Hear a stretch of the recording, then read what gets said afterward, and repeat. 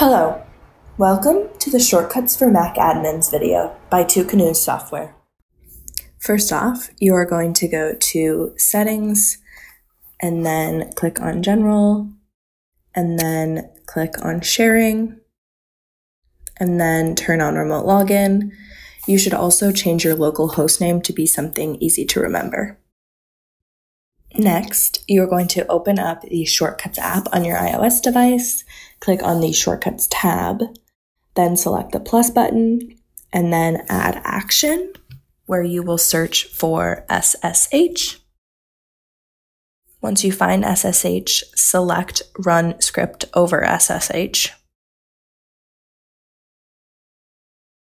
If the scripting actions are disabled, make sure you tap Settings and turn on Allow Running Scripts, and then return to the Shortcuts app after you're done with that. It's not shown in this video because this iOS device already has scripting actions enabled. You are next going to, under the script, enter Say Hello.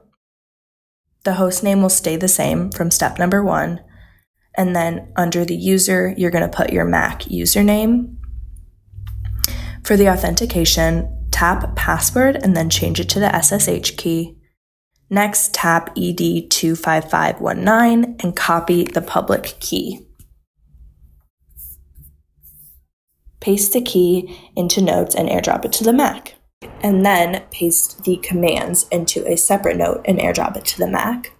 Then open the Mac terminal and enter in your first command. This command makes a directory in your home directory and names the new directory .ssh. The second command changes the permissions of the new folder to be only accessible by you. Next, you're going to do the echo command, which puts a blank line in the authorized keys file and creates a file if it doesn't exist. Next is the very critical pb paste command. You're going to want to paste the pb paste command into the terminal and then copy the key that you found earlier, and then click enter on the terminal. Do not click enter before you copy the key. Next, you're going to copy another echo command, which puts another blank line in the authorized keys file.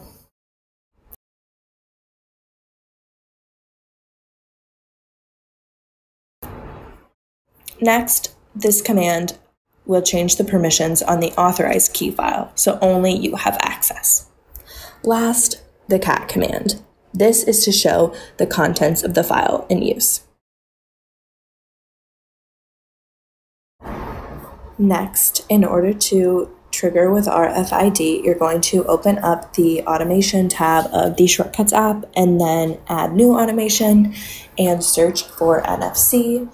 Click NFC when it comes up, and then make sure that you select it to run immediately and notify you when it runs. You're then going to tap Scan and hold the NFC tag to the back of your phone, and you're going to give it a name like NFC tag.